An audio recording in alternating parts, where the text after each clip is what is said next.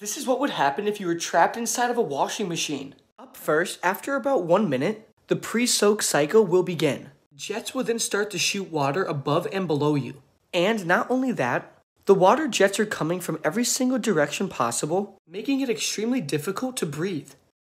You will kind of begin to drown. Your nose, mouth, and ears will fill up with a lot of water. You can try and cover your mouth, but the jets are just way too powerful. Next up, after about 20 minutes, it will begin to get extremely hot. Also, the detergent cycle will begin, resulting in you being extremely slimy and soapy. And if that's not bad, your eyes will begin to burn extremely bad. This is because the detergent water is getting shot in your eyes. Finally, small little heat blisters will begin to form all over your body. This is because temperatures reach about 155 degrees inside of washing machines.